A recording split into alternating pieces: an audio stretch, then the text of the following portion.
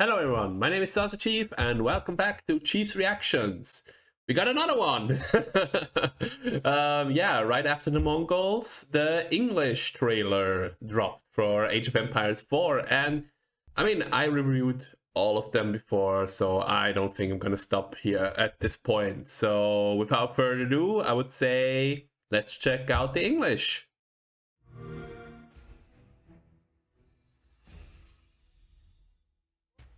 Known for their military prowess and solid economy. Very distinctive. Very distinctive. I mean, the English versions, certainly the only ones with those attributes. The English civilization is a defensive powerhouse and a resilient force on the battlefield in Age of Empires 4. Oh, are those longbowmen? Oh, the longbowmen. I love it. Benefiting from their unique network of castles bonus, English units gain an attack speed increase when invaders are detected, granting a home field advantage to fending off early attacks. This gives you space to explore your next move and build up a stronger early economy to later dominate the battlefield. Should an enemy make it into English territory, villagers can defend themselves with the use of a bow rather spam. than engaging in melee combat. Okay, yes. Okay, it seems like the English seem to have a bit more well, it seems like the English have a more of a defensive playstyle as far as it seems. So comparing to the others, so the Mongols are aggressive.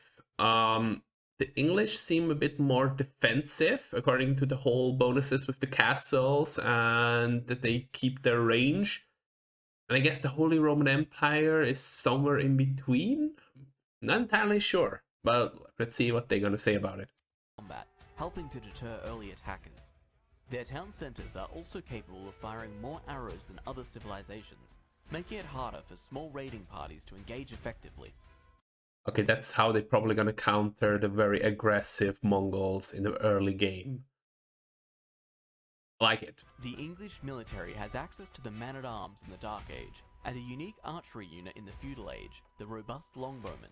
Longbowmen do more damage and have longer range than regular archers, but move... Wait, is that the man at the... Those are pikemen. Those are definitely pikemen. Are those... Yeah, that pikemen, longbowmen. I guess those are the men in arm. Seems a bit like it. Probably. Move slower and are more costly to train. When advancing to the Feudal Age, if the council... Wait. But move slower and are more costly to train. When advancing...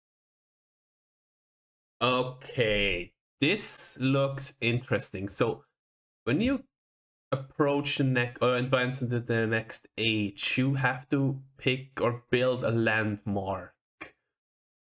Abbey of King, Council Hall.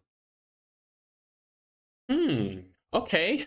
So you get unique buildings according to each age, which basically changes your playstyle as well. Okay. That's new. That's really new. I can't think of another game that does that just at the top of my head. I mean, for single player, but no, I really can't think of another game doing that right now. I mean, there probably is one, but if you know anyone, just write it in the comments down below, because I have a feeling there is something, but I just can't pinpoint it at this point.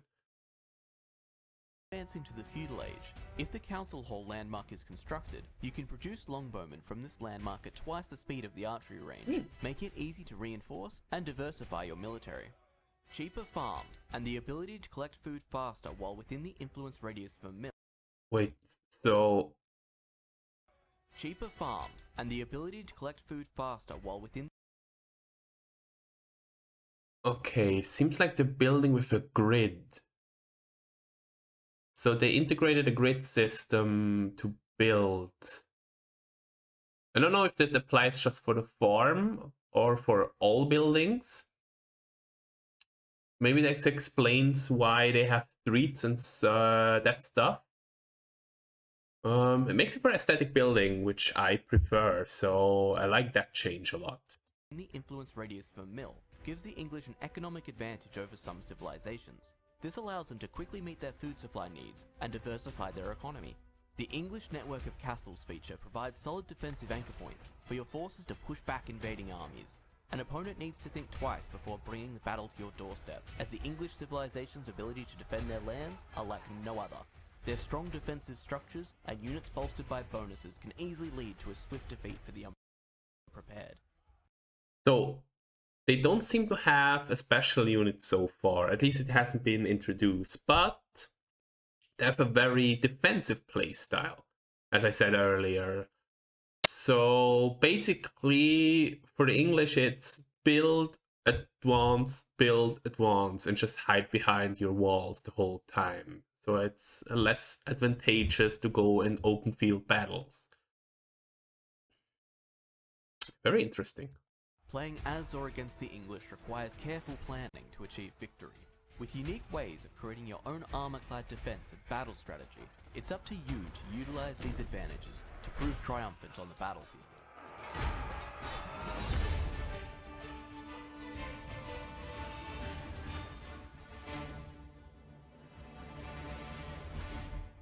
The thing is, they didn't go in much detail when it comes...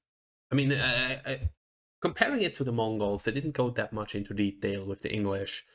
It seems pretty much like your run-of-the-mill faction. They don't have any hero units. I mean, the Holy Roman Empire had a priest unit. The Mongols had their... not the Horse Archer, some Khanate. I can't remember. But they had a special unit as well. The English don't have that. So maybe that's the disadvantage that they have. And maybe they also have less armored units. So as they said, against armored units, they're probably going to have more issues. So it seems like the English is going to be weaker in late game. I mean, just from hearing that. Probably more of early mid-game faction. The Mongols are early game, and Holy Roman Empire probably mid-late game faction. The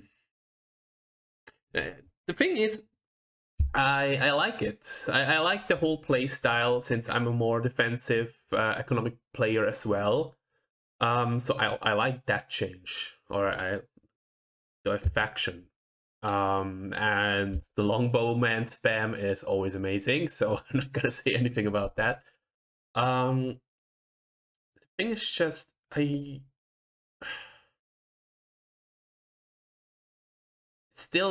don't know. I feel like the English something is a bit missing. I mean the whole roster of units. I mean we had the men in arms, we had the longbowman, and probably some cavalry units. In general, the Age of Empires 4 seems to have less units in total. And the fact they don't have a hero unit doesn't make it much better. So it really seems like the English, the focus is just on building up your defenses, which is amazing while you still have stone and other resources on the map. But at some point, you're just gonna run out.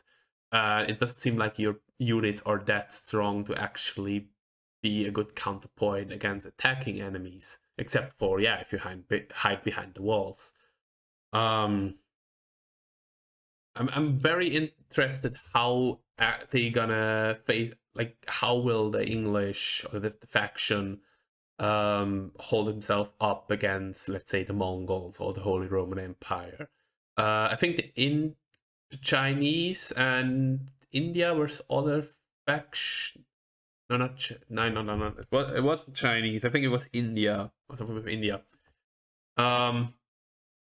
If I would have to put my finger on it, I would say India or whatever the name was. It's probably going to be a late game faction as well, just to basically balance it out. So we have the Mongols early game, the English as an early mid game, and in my opinion, the Holy Roman Empire as mid late game faction. So I guess we're gonna have another mid game or strong late game faction as well, which would make actual sense.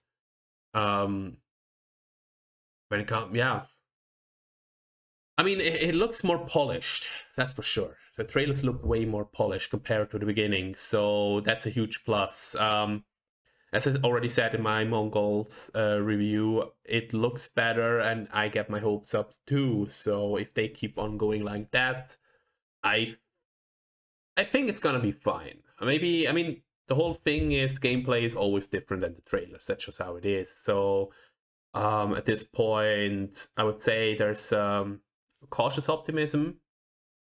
Yeah, I think that hits it pretty well. Cautious optimism so far.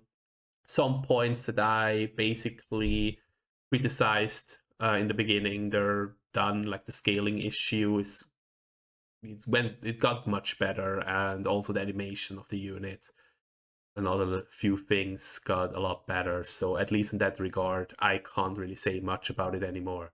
Yeah, I'm curious what's gonna come out. I mean, the game, I think it's gonna be released on the 28th of October, so they still have 14 days. I don't expect big changes until then, unless they're gonna delay the game again.